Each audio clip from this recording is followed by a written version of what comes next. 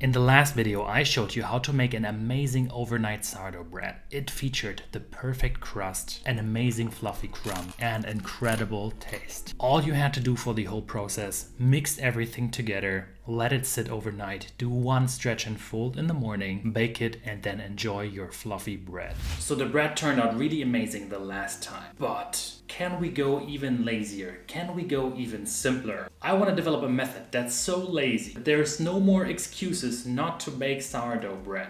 Something so simple that everybody can do it. And I want to take a completely different route this time. Something that's so simple that you're probably going to be wondering, can this actually work? So in this experiment, I want to try the really laziest possible setup. So let's jump to the whiteboard and let me show you the crazy idea that I have in mind. So this is roughly the regular process that you have for sourdough bread. You're kneading at the start, then you're doing a couple of stretch and folds in between, and in the end, you are shaping your dough. Now I want to come up with a method where I at least eliminate the shaping, because I think that's very hard, especially if you're new to baking, and also all the stretch and folds in between. Regarding the kneading, I will show you one method where you can also altogether eliminate the kneading, but then another method that requires a little bit of kneading. So let's quickly talk about when you should knead. There are two things about kneading. First of all, there's just mixing your dough together, homogenizing the ingredients. That's something that you always have to do regardless of your flour.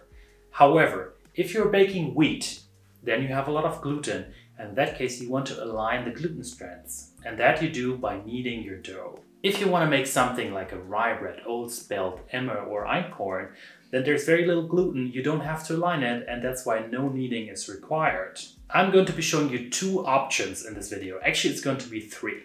We're going to be making a regular bread flour style bread, one with whole wheat, and then an additional one with rye, the flour of Germany. So if you're the kind of person that's super lazy, then the right-hand category might be a little bit more interesting. For wheat, you in general want to develop a little bit of a gluten network. So if you want to bake a bread like this, a batard, a bunny shaped looking bread that has nice oven spring, then you have to knead a little bit. That's because you want to make sure that your gluten holds together nicely. That makes sure that your bread is going to spring upwards inside of the oven. If you don't care so much about this shape, if it's okay for you to use a loaf pan, then we might be able to skip a couple of those steps. So the idea that I want to test, I don't know if that's going to work out or not. I want to just mix all the ingredients, knead a little bit, and then I want to place it directly inside of the loaf pan for the whole process. So there's not going to be any stretch and folds in between. There's going to be no shaping. The dough is going to sit from start to finish inside of the loaf pan. That will make a super lazy bread, probably the laziest bread there is. But for this style of bread, I think the method that I showed you the last time, the overnight lazy sourdough bread, that's the laziest method you can go for this style of bread. But if we are okay with this bread, which I still think in general is great because it's easier to make slices, for instance, then this is totally okay. So I'm going to be kneading everything, and then I'll just put it directly into the loaf pan. Plus, I'll also make a rye version out of this, where we just homogenize everything at the start. We don't do any gluten development. We toss everything directly in there. So let me show you. I'm super excited to see if this is going to work out or not. I already added 400 grams of strong bread flour, 320 grams of room temperature water, 8 grams of salt, and around 40 grams of sourdough starter. If you don't have a sourdough starter, don't worry, it's very easy to make one. I'm linking a recipe right here that will get you a super nice and active sourdough starter. You do this once, and then you have a sourdough starter for the rest of your life. And it's only going to become better from bread to bread. Now I'm going to be kneading this with my stand mixer, but you could definitely knead everything completely with your hands. It's just that I'm feeling even a little bit extra lazy. So let's knead that and then make the second dough. And ta-da! That's our dough. Make sure that you got a good gluten development. Do the window pane test. That's exactly what you want. If you don't have it, you want to be kneading a little bit more. I personally like to knead here on the bench. This bench kneading really creates superb dough strength. This only works because your surface is sticky, the dough sticks to it, and then we can nicely fold it on top of itself. Now we are going to be extracting a small piece of the dough, which will be our fermentation meter. This will tell us exactly when the dough is done. This depends on your flour. The more gluten you have, the longer you can ferment. I recommend you to start with a 25% size increase, but I know this flour can go up to 100% size increase. And no matter the temperatures always change. It doesn't matter. This way you will always nail your fermentation, which is the single most important aspect of sourdough baking. I'm now just going to round this up.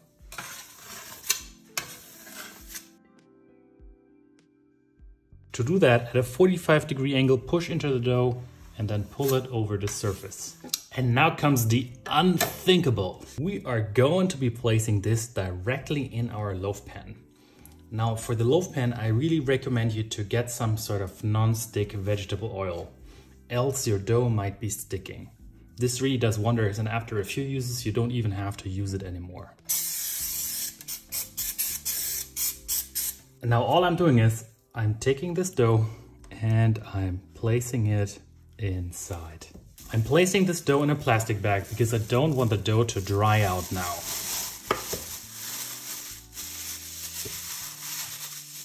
And now let's spread our sample a little bit. And I'm marking it with a pan. And I know once it has increased here that my dough is ready. Same thing again, I'm just covering this because I don't want this to dry out. And now if you are that whole wheat lover, we are making the same version again using a whole wheat flour. I'm using 400 grams of strong whole wheat flour. That's very important. That's a flour that has a lot of protein. And just look at all that delicious bran here in the flour. This flour is one of my favorites. I'm going to be linking it in the description below. Whole wheat in general absorbs more water. I was going for 80% hydration, which is 80 grams of water per 100 grams of flour for this one here. And now for this one, I'm going way higher. I'm going for 90%. So that's for 400 grams of flour, around 360 grams. Same thing again, around 8 grams of salt. That's the European Union's recommendation.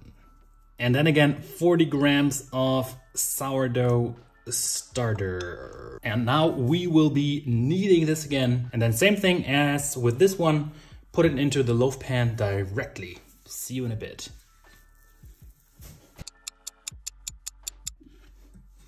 And dough number 2 is ready. And check this out. Great gluten development at close to 100% hydration. This flour just absorbs so much water. Same thing again, let's extract a piece of the dough. Now we will round this up just like the last time and then into the oiled loaf pan. Same thing like last time, putting this into a plastic bag. I'm going to be marking my sample here. And then next up, we are making the most simplest, the third version, the most simplest of them all. And you will be surprised how simple that one is actually to make. I'm using a mixture of rye flour, cracked rye seeds, and some lentil flour. So this has a very, very low gluten content. And this is what I want you to learn from this video. Similar flours would be einkorn, emmer, old spelt for instance. But yeah, also gluten-free flours would work in a similar way. And this is really so simple because all we have to do is we have to homogenize this and then we're done. For wheat, we have to knead, but for this, it's just mixing everything together. And that's about it. I'm using a little bit more because I'm gonna be using my large loaf pan. I only have 2 and this large one. So I'm going to be using 1 kilogram of this mixture and 900 grams of water. So it's a very highly hydrated dough. But that's what I love about this recipe. This is one of my favorite breads because it's so simple to make. Then we're using 2% salt again, which in this case is 18 grams. And 10% sourdough starter again, which is 90 grams.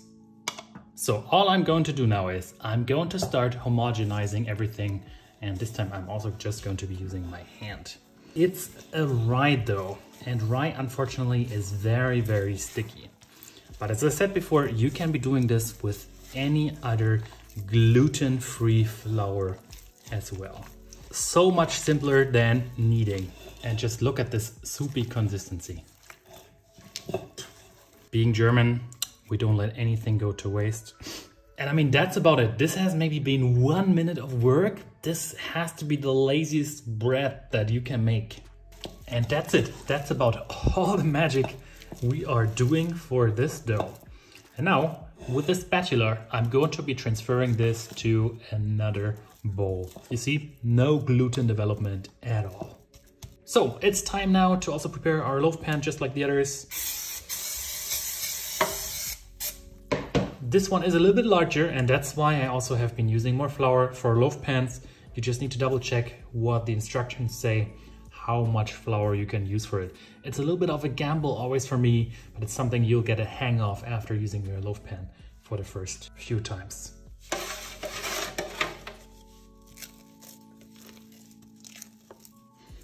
And this is so easy. Much easier than with wheat-based doughs.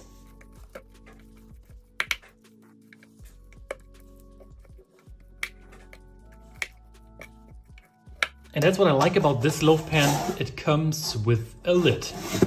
So I'm closing this, and then same thing again. I'm waiting for this to roughly double in size, and then this is ready to be baked.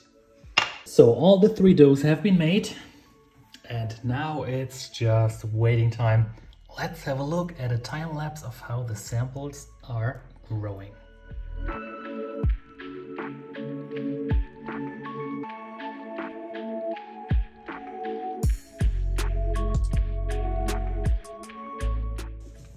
And voila, here are the doughs around 10 hours later.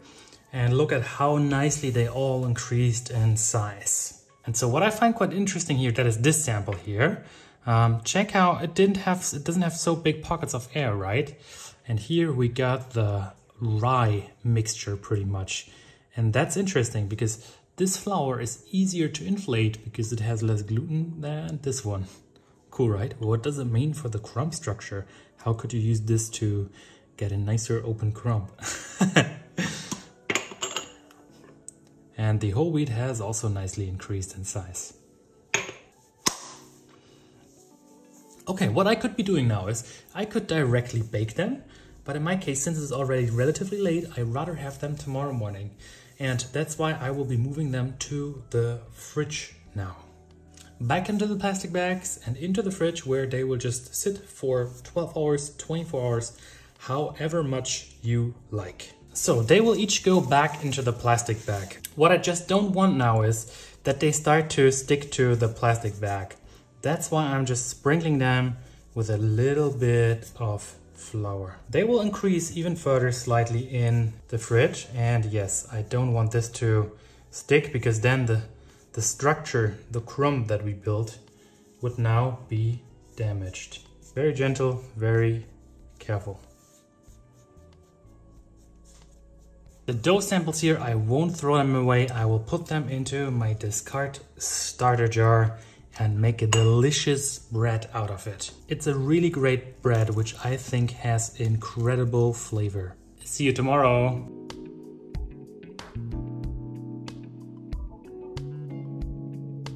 Good morning. The doughs have increased even more in size. We have to bake this now, and we're baking it right straight out of the fridge.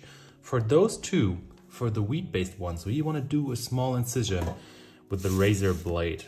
For this one here, for the rye one, don't even worry about it. We don't have to do that. So all I'm doing is a quick cut through the middle. This allows the dough to, you can also just repeat it one more time. This allows the dough to grow through that incision inside of the oven.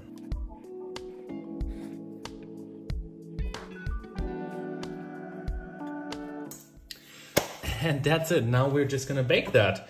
at 230 degrees Celsius. And I'm going to be placing another tray for baking on top. This makes sure that the heat transfer isn't too high. We want the dough to not form a crust too quickly. That allows the dough to spring up way more inside of the oven. Let's bake it now. So the bread is done the moment the core temperature reaches 95 degrees Celsius. And for that, using a thermometer is the easiest. Afterwards, if it's not dark enough yet, you can just leave it in the oven for as long as you like until it has the color.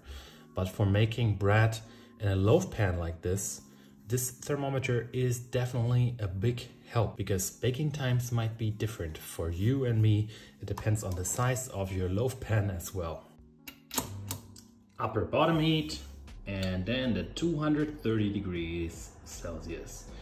With other doughs, we would have to preheat the oven, but here we don't. This is my oven, and here there is a heating element near the bottom and another one on top. This is my rack, and on this rack I will just be placing the loaf pan. This tray here on top is relatively important because this shields your dough from this heating element. At the same time, during the baking process, the water from the dough starts to evaporate and it's going to be trapped below. This means you have a very, very steamy environment, and that's what you want when you want your dough to spring upwards. You don't want the crust to form too quickly. For regular bread, you would always be preheating your oven. That's important because you want some sort of gel consistency to form. With that gel, your dough is able to hold its shape and it can spring upwards in the oven. Especially important if you want to make a batard like this one. However, in our case, we have the loaf pan, and the loaf pan gives great support. And this means we don't have to preheat our oven. So bonus points here. This recipe is even simpler and perfect for lazy people. No preheating required. And voila! The scoring here, I probably should have skipped scoring this altogether. But now the biggest moment of truth. Does it come out of the loaf pan? No. This was what I was most scared about. 2 hours later. Oh.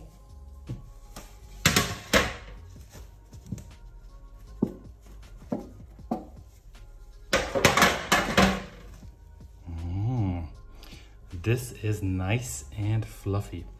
I'm gonna put both of them back to the oven, just that they get a little bit more coloring also from the bottom. And the rye loaf. Nice. I think here everything went according to plan, but as you can see, it still needs to get a little bit more coloring now from the top. So I'm removing the lid. I'll leave it in here for now, and it also goes back to the oven. And last but not least, the rye version. Oh, and it comes out so much nicer. Look at that. Quite a symmetrical loaf. So, here we are with the beauties. I'm going to let them cool down, and then we're gonna check how they look from the inside. Here our sandwich bread. A little bit of an issue here on the right, and also here this cut. It simply didn't do the difference. From the bottom, it looks nice. It's also very fluffy. The whole wheat bread, it also didn't open up as much as I hoped. But let's check the crumb. And here, the German classic, also known as the brick, a beautiful rye loaf. So as you can see here, in terms of oven spring, it's almost similar to the whole wheat bread. However, normally I do get more oven spring from the whole wheat breads. And I think that's because lack of dough strength. However here, this one, if you just compare it, this one has more oven spring, but still not as much. So I think there are a few areas that could possibly be improved on the next iteration. So, the sandwich bread.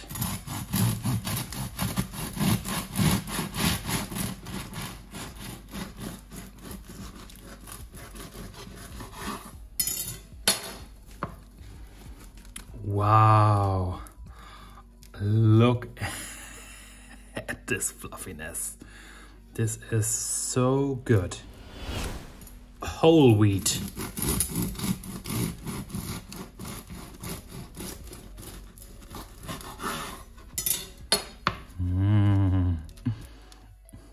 Also nice and fluffy. Not the most beautiful shape, but still I would say quite good. And the brick.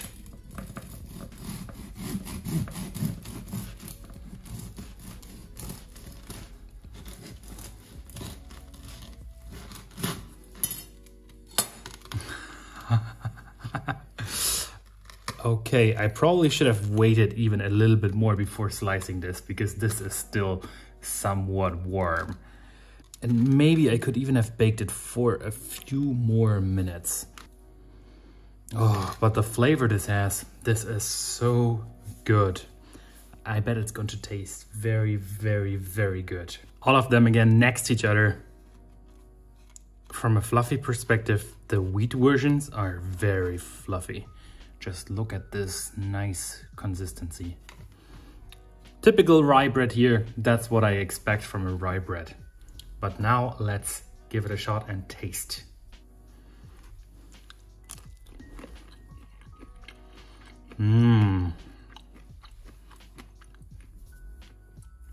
Very hearty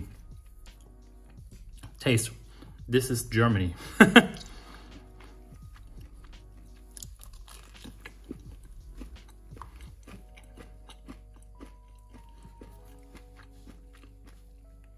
So good, fluffy, great flavor as well.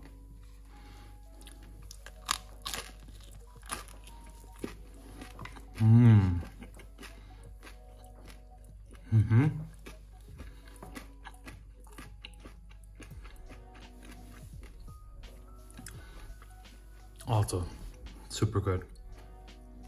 Alright, quick recap on this experiment. So the next time I'm definitely going to be using a little bit more of that non-stick oil, because I had issues of my dough sticking to the loaf pan.